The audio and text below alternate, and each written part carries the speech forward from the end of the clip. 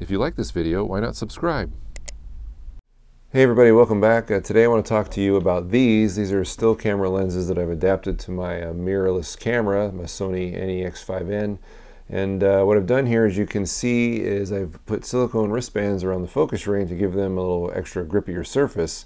And if you saw my last video, or a video I did a while back called the Frugal Follow Focus, I took a focus gear and I put it on these lenses, but because the diameter of these lenses right here was so small, these are 49 millimeters in diameter, the inner diameter of the focus gear couldn't grab the focus ring, so I had to create some kind of a buffer, and I did it with silicone wristbands that I borrowed from my kids.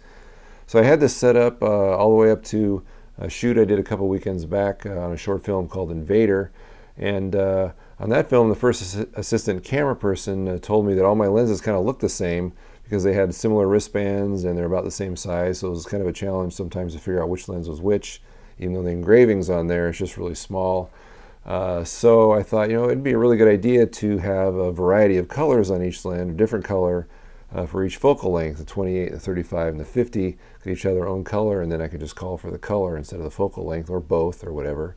I could even go a step further by maybe writing on the outside of the wristband here with a permanent marker. That would make it even easier, but I opted not to because I just like the kind of clean look that it gives, and since the colors are only 3, it's not too hard to figure out what's what.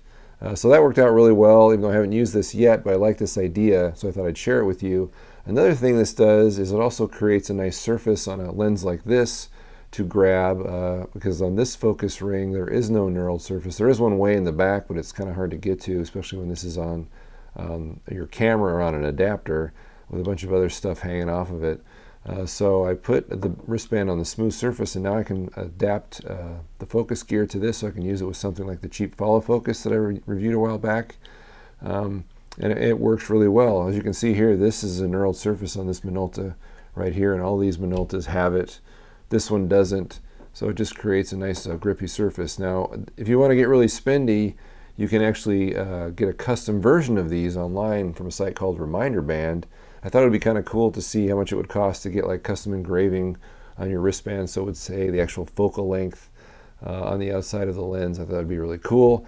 But they've got a great site and a great interface, but when it came down to brass tacks, as they say, each of those custom bands was about $4 a piece, and these came to 80 cents. I got a variety pack of 10 wristbands for $8. And so I thought that was a pretty good deal and served me well. Now I have a bunch of extra wristbands, hopefully for some extra lenses when I get them in the future, so I can do this very same thing. So that's about it. If you have any ideas that you might want to give me to what you could use these wristbands for, essentially they're large rubber bands in kind of the filmmaking area, please let me know in the comments below. And I'll give you all the links to these bands, where I got them, the Reminderband site, and all that down in the description. And if you're curious about any more of this type of stuff, come to thefrugalfilmmaker.com, and we'll see you next time.